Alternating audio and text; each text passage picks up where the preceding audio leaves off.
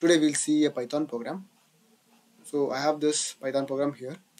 So in that I have defined a function called test and I'm passing input parameter to that function. And next is I'm checking that input parameter. If it is greater than 0, then I'm subtracting the input parameter by 1. Then again I'm calling the same function here. Then out of this if then I'm printing the value of I. So inside the function, if I call the same function again, then we call this a recursion. So that's what we're going to test out here. So this is my function, and I'm gonna run this function by passing a parameter, passing an input parameter as 4 here. Let's run this and see what is the output we're gonna get out of this function. So right now I'm in the command prompt, so I'm gonna run py test of py. If you see the output, it is printed as 0 0 1 2 3. So now let's see how we get this output 0 0 1 2 3. So what happens when you run test of 4 here? So first what exactly happens here is, so when you run test of 4, it's going to pass value 4, pass the 4 as input parameter to this function. Then it's going to check if it is 4 greater than 0, it's true. Then it's going to decrease the input parameter by 1, then it is I equal to 3 in this case. Then it's going to call test of 3 here. So again call test of 3 here. Along with that, you're going to print 3.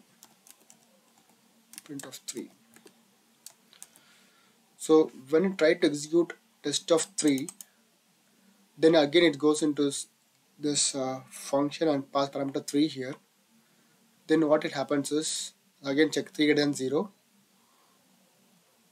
Yes, 3 greater than 0. Then what happens again here is, it's gonna do test of 2,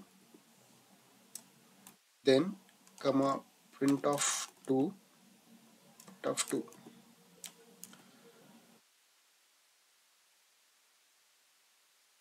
Next what happens it is, next is going to find what is test of 2 here.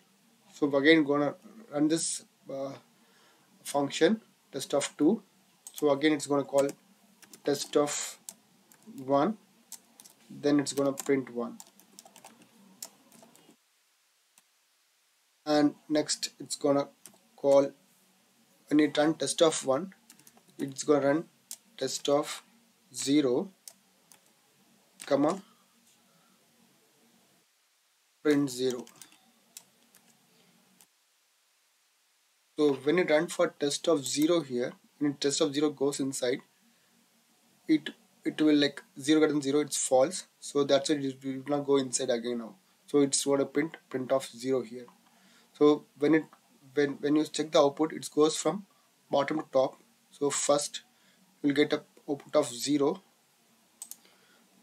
print 0. Test of 0 is if you test of 0 0, then 0 greater than 0 is a false, and it's going to print 0 here. So the output here shows us first 0, then followed by this print of 0 here. So that's why we get 0 output here. Next, so this is the output of this line. The first test of 0 output is 0, the print of 0 is 0. Then this is the output of test 1. So test 1, this is the output of test 1, this is what test of 1. Again the followed by we have print 1 here. Then it's going to print 1. Then this test 1 output is, this is the output of test 1, that is what this is. This the last line. Similarly, when it comes to test 2, this is the output. Test 1 of print of, this is the output. So again test 2 is, this is the value, then followed by print 2. Then when it comes to test 3, this is test 3 output is test 2 of this value. So this is the output. So for test 3, this is the output, then we'll have print 3 here. That's why you could see the output is 0 0 1 2 3. That's how it is printed. It is something like stack, so it puts the value inside the stack and it keeps on adding to the stack, and finally it comes from bottom to top approach, that is first in last out or last in first out. So if keep putting the values in the stack, and when the final execution comes, it executes from bottom to the top. So that's why you could see for print 0 you'll get 0 0 1 2 3. That's the output you could see here. There's something called as recursion. Hope this helps.